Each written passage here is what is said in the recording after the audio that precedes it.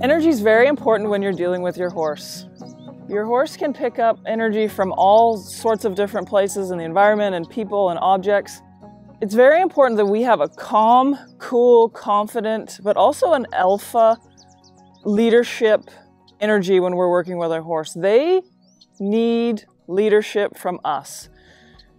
If they get in a situation where we don't provide that leadership, they can be fearful and they need confidence from an outside source. So they pull that confidence from us. Contact is a steady conversation with your horse, whether it's your halter, your legs, your reins. It's a steady conversation. Pressure is when we turn up the volume and we need our horse to make changes. So that's the two differentiating factors between pressure and contact. Pressure means the horse should be changing something, and contact means good job, you found the answer. We also need to talk about release. Release is very important when we start working with a horse and all through their career. Release tells the horse that he has answered our puzzle correctly. Release is very important in formulas because he needs to figure out the answer to the puzzle I've presented, and if I don't make it clear, the answer, he cannot build on that puzzle I've presented.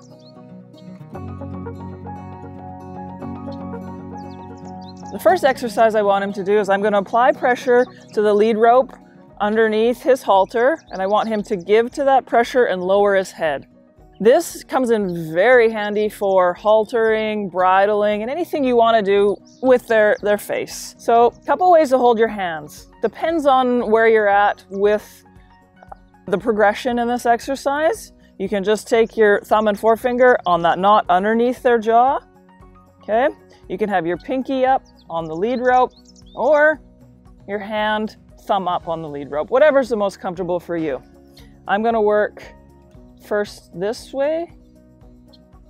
So I put pressure on, I wait for him. When he gives, I release. If he puts his head back up, I'm going to start again right away. And if he really puts his head up, I keep that pressure on until he comes back down, then I release.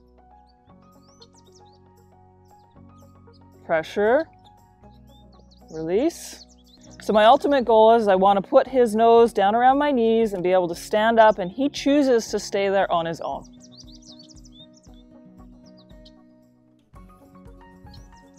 And if he puts his head up, I'll make that correction, because that's my formula, is I want him down here.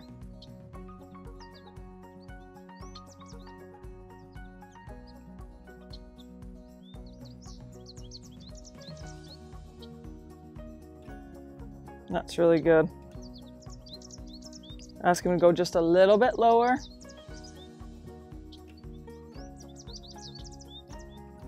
If he wants to sniff the ground, that's okay with me too, because the whole goal of the activity is just for him to have his head lower than me. I also believe this is a sign of respect. He's standing here relaxed and he is head lower than me.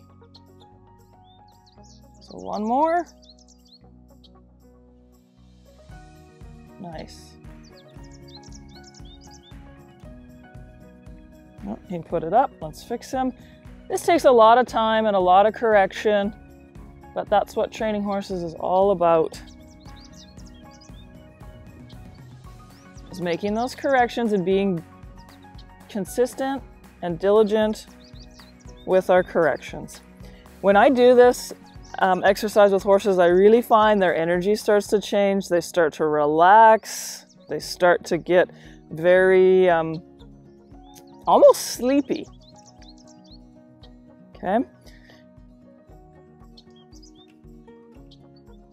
There we go. And you can see he wants to move. This horse is young, so he has lots of things he wants to watch and pay attention to. Pressure, release. Okay, and I don't want to do this too long. I want him to get the point, and then we're going to move on.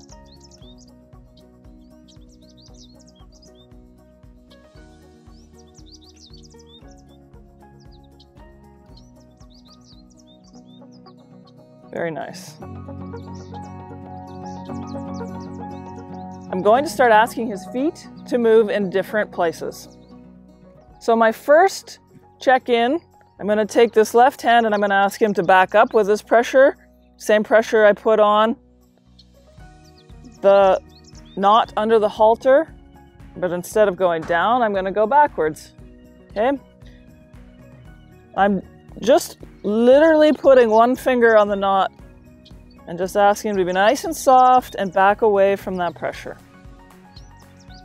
So he's really starting to think about following that pressure. So I'm very clear, pressure, release.